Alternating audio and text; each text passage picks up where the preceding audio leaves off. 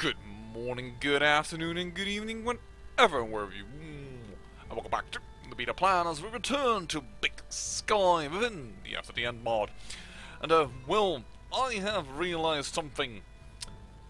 After all, we have heard many stories of before the event, the cataclysmic event of a country that also had a bird as one of its greatest symbols. A bird with a white hand flying through the sky, on which you could see those sparkling stars. And also showing its white pristine, showing its justice, as well as the red of the blood for which the people toil for its country. So why should we not have another bird as our symbol? And moreover, of course, I assume this would be a fox or something like that, with the eyes over here, the nose here. Take a good look at it. Just don't look at the hand here, just aim and look at the eyes. It's two things in one, and that I would be seeing as the all-seeing bird. A bird that spreads her wings across to protect her children like a mother bird. We will go with this flag. We will become first. We can create the Kingdom of Yellowstone already? Sorry, I got a little distracted. Shall we do that one? The Kingdom of Yellowstone. Yeah, I think that's a good one. We'll create this. And we will create... can't do that one, but we can create... this one. And we have become an emperor. Or actually, an empress, of course. What am I saying? Emperor. Pah! But, and this is our color. Golden-like color. So let's see if this convinces... Yes, Dear Lord wants to become part of us. Snakewater. As does West Snake. Let's see how far we can make these lands go. Empress Oriella the Unfaithful.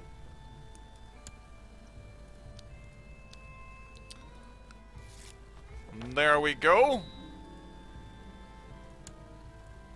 And we have obtained a lot of land, and we are becoming threatening immediately. Why is that?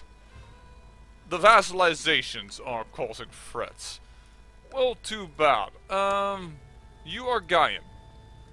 Won't you won't you accept vassalization? Foreign culture. Ah, you're Portlander.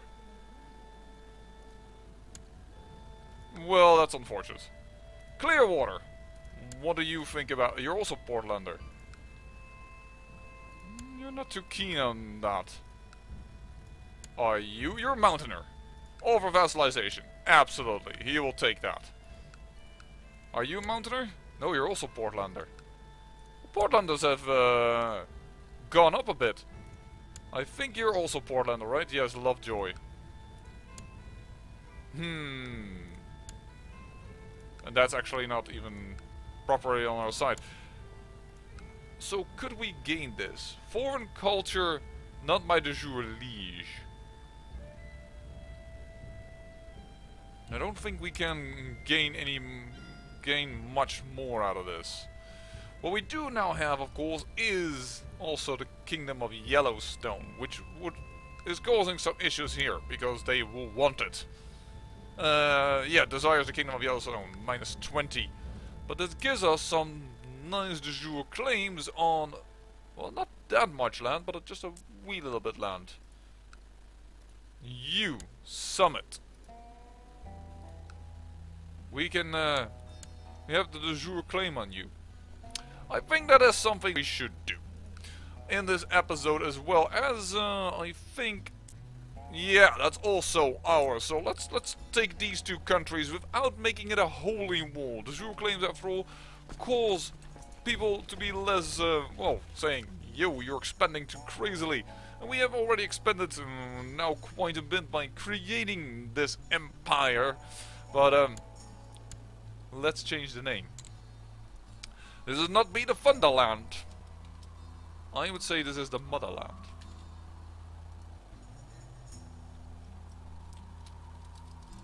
And then I would say that the adjective is the mothers.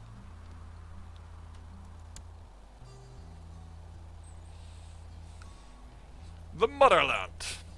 I think that is fine. Alright, let's start the episode proper. We have commanders, probably because of some... Oh, we have 3 of them. You're pregnant. I am not going to put a pregnant person in thing. You have Wrath, and you have a few good things that would help. Not yet a commander trait, but you do have some good things that would help. Courtier in the Thunderland. You are brave and you are also cruel. Both pretty good for combat.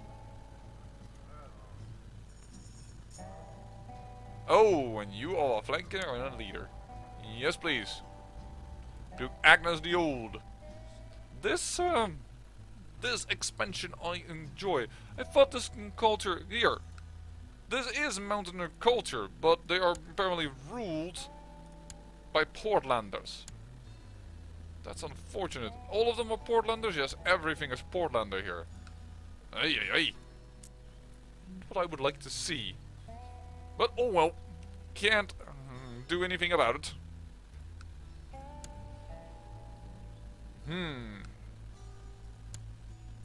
I was looking at this lady because we have more than enough room now to...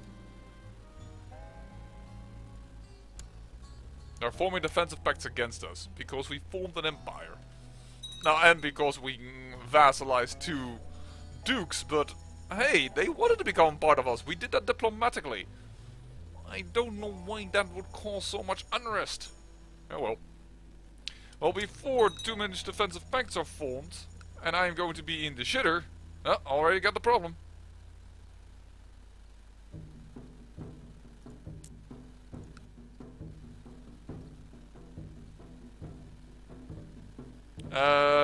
You are going to aid him then. Is that true? I think so. I think both of them Catholic. Well, I'm going to declare these wars now. No. Duchy of St. Af... Yeah, okay, that's no problem.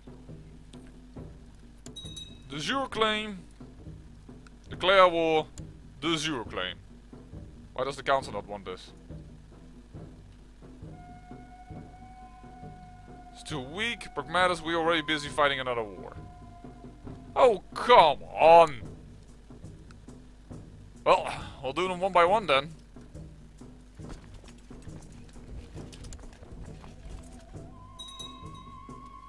And, do we have... yes, we have a very good leader here. Because she makes us, the troops, move faster. Ooh. Iowa is against us. Yowza! A lot of people are starting to go against us. We don't have that much threat. 32%. Oh, it has even increased, apparently. Oh, that's a marriage. Oops. It's not entirely what I meant. I kind of meant this.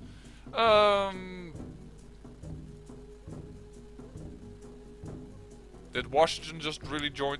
Washington joined against us. Washington formed a defensive pact against us. Washington! How many times have we not helped you? That is so bull.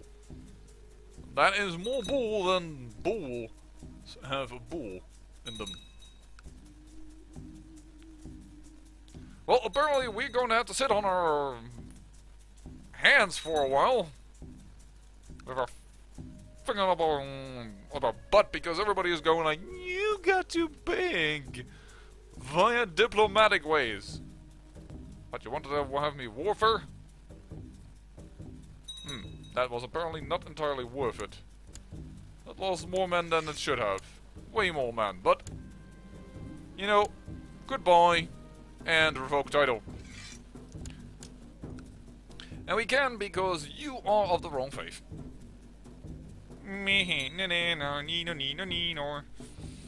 Alright then. Come on. Good. That is done. What are you part of? You are part of a duchy that isn't yet assigned. Alright, so we need Just an individual count here, if possible. No. Because, strangely enough, it's about landed sons, yeah? Yeah. This son? Or this son? Does it really matter? Well, she is a commander of us, so that is a bit of a problem. So, I guess my firstborn then? Or my second-born son, let me put it better. Yeah. Grandland the title. Though we could hold it ourselves, now I realize.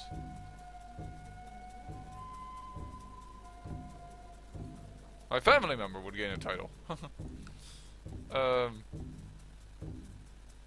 I not upgrade this holding immediately first to become...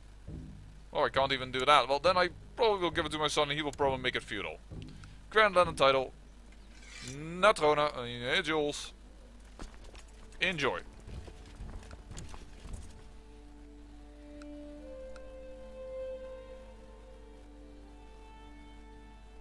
The Motherland grows.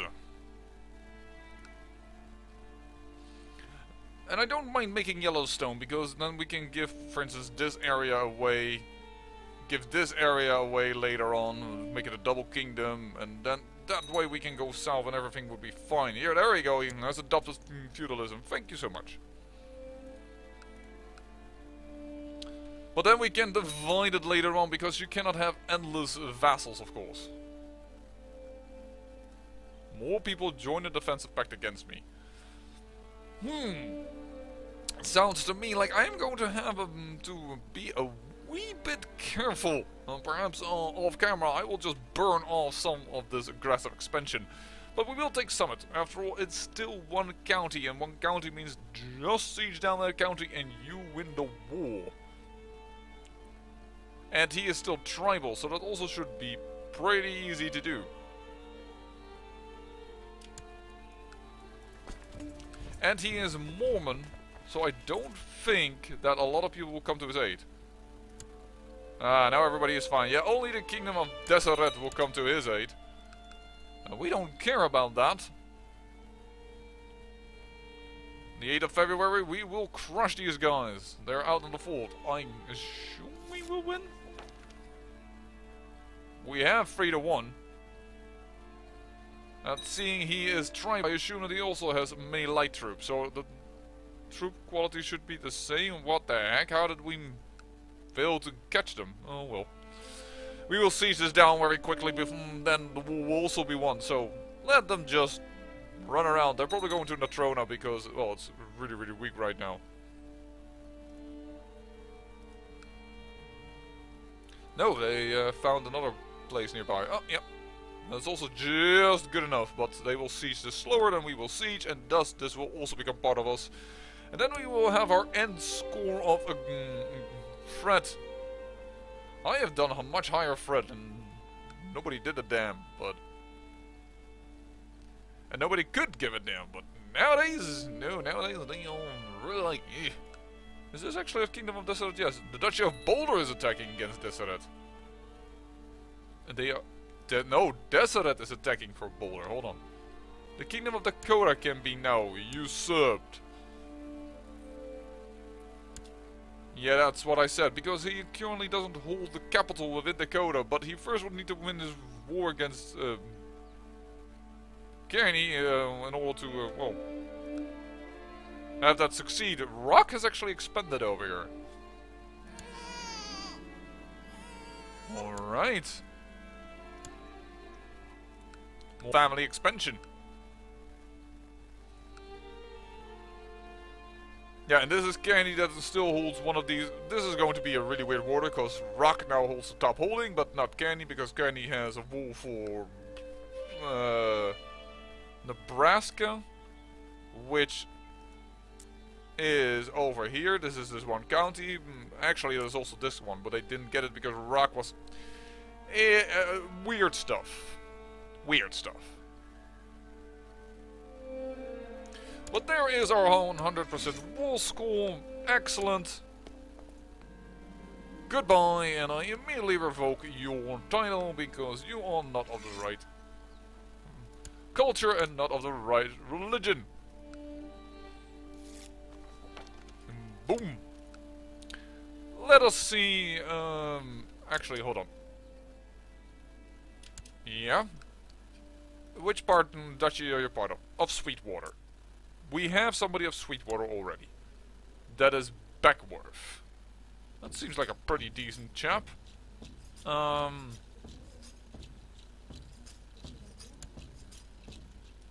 of Silverbow, Dutch of Sweetwater.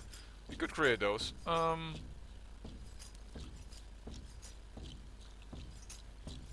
I cannot, for some reason, make this feudal anyway, so I would say... but if I make him my new son, my last son, the Duke of Sweetwater, he won't get Beckworth beneath him. It will also still be of Hive Springs. Only if I give him the duchy title, it will be alright. And Sweetwater, I think Summit is the capital. So he will want that. Alright, well, so be it. No, the council is not for. Alright, what about if I give it to my own son? Then everybody is okay with it. Well, then I'm just going to give it to my son. Voila.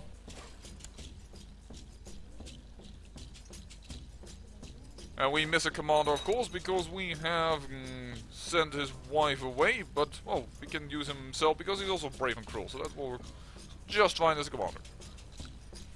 And now all our sons are landed, and the Motherland has grown. Actually, we have a de jure claim on this for Deer Lodge. Yeah, we'll move up there as well. Why am I being so aggressive? Well, I know that people are going to come here and will declare their own, will fight against it, but our single kind of counts, and I am okay with taking them on. I really am. Oh, wait a second, High Desert is over here? That's odd, but whatever.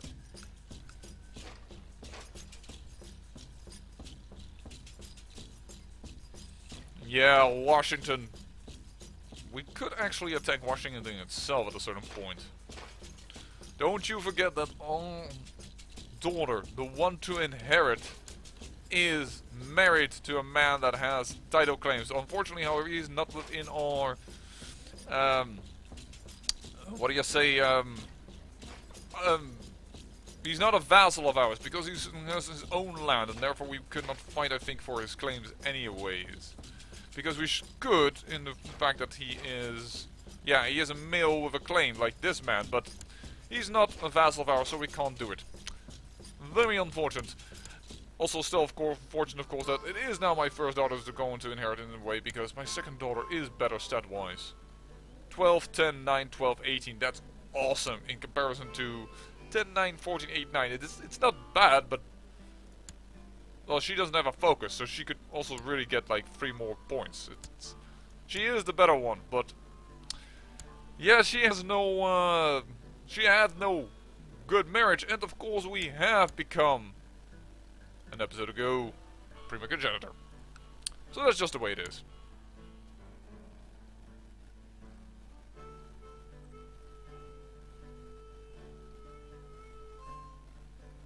How are the men that actually have become all vassals? Not too happy, but not too shabby either. And that was Deer Lodge. Fontanella, he's pretty happy, 21. And of course, they're not the only Fontanella Duke, and they're also here.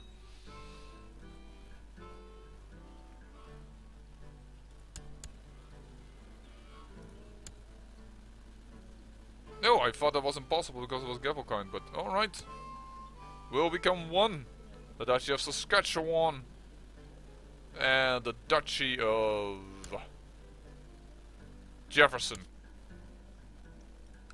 Will become a powerful vassal for sure. That will want a seat on the council.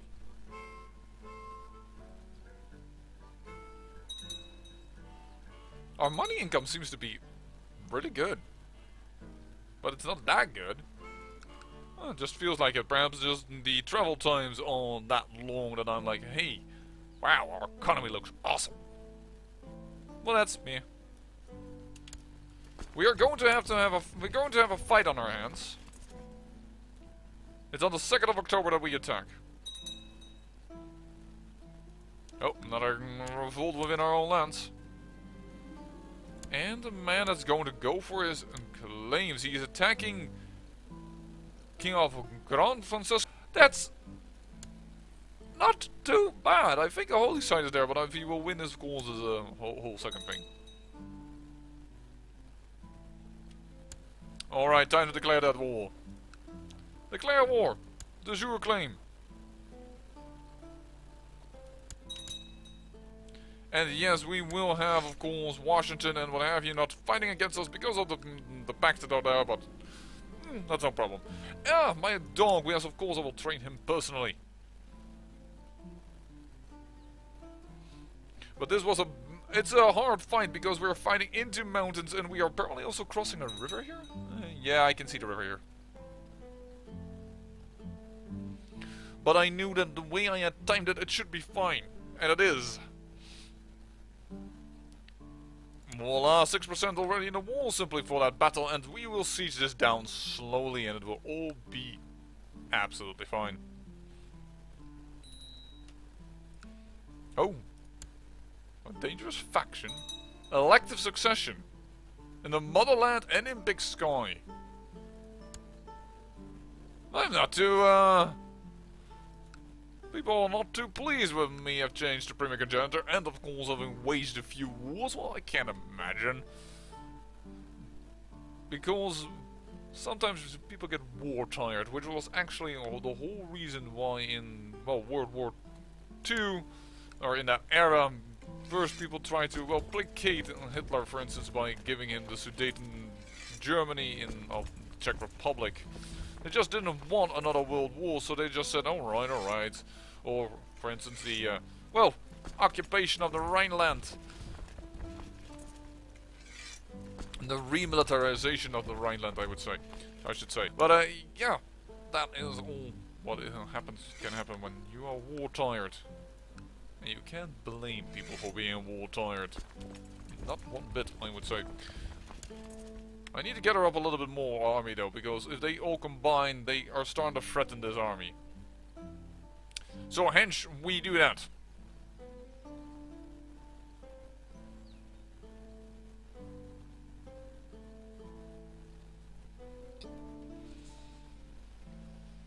And if it comes to a point that we have to give away, for instance, the Rockies, I don't mind. I mean, Yellowstone, which, by the way, does have a nice little tree and what have you not, but it does almost seem like it's skewed.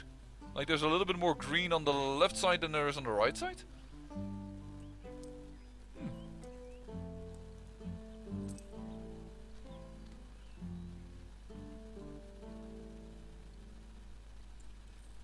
Yeah, I'm quite positive that it's skewed. Like 2 pixels or so. Well, doesn't really matter. I mean, I couldn't make this. Well, I might, but I mean, I have programmed before, but I would have to learn the whole thingamajig all over again. And I know that mainly the map is takes quite a little bit of time. Whoa, what the heck? The Red Dawn! The Novoruski invaders, aided by saboteurs and collaborators among the defenders, have established an outpost on the Pacific. They have? Fierce resistance from small groups of armed locals did not turn back the invaders, and the surviving population will be re-educated until they conform with the new order. The foreigners are wasting no time constructing a sturdy wall to demarcate their holdings. These are the Russians, right? Yeah. Novoruski. Where are you? Novoruski destroyed the Japanese people that invaded over here, yet they are now destroyed by the Russians. History. Where is it? The Japanese were here, right? Were they not? Am I mad? I'm quite positive the Japanese were around here. Who had pushed into SoCal. But the Russians have then landed a little bit more south than they claimed. I know for sure, D. Sierra Madre. That's all proper location. Where are the Japanese gone?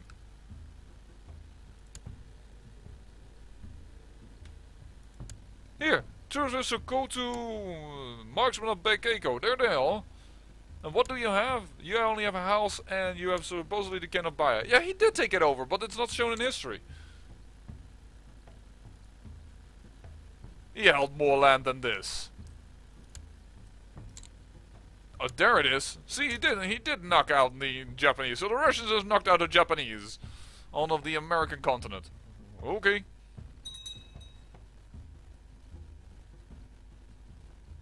Uh-oh. Highlander Springs.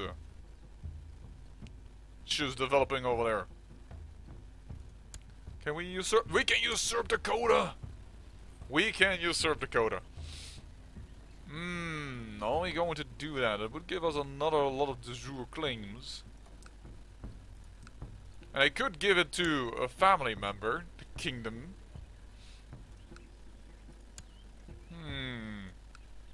And this is also a family member in Dakota, right? Right. Ooh. It would split up Dakota into small little itty bitty parts. Would not be bad.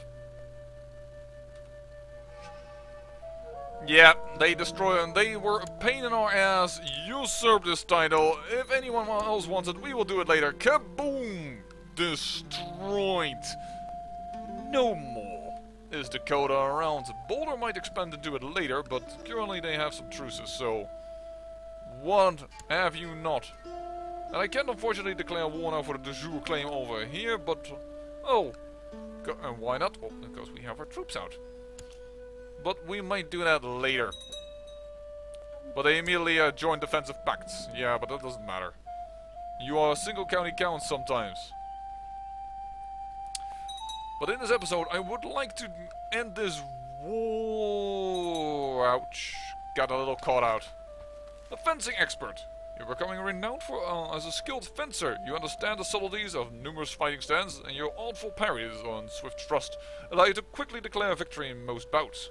Aspiring swordsmen come from miles around to challenge you and learn your techniques. It's not difficult to boast about your fencing. I could gain proud, or I could gain humble. Well, proud is fine. There we go. We lost humble, we gained proud.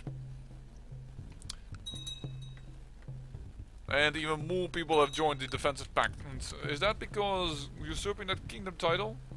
No, that is not a problem.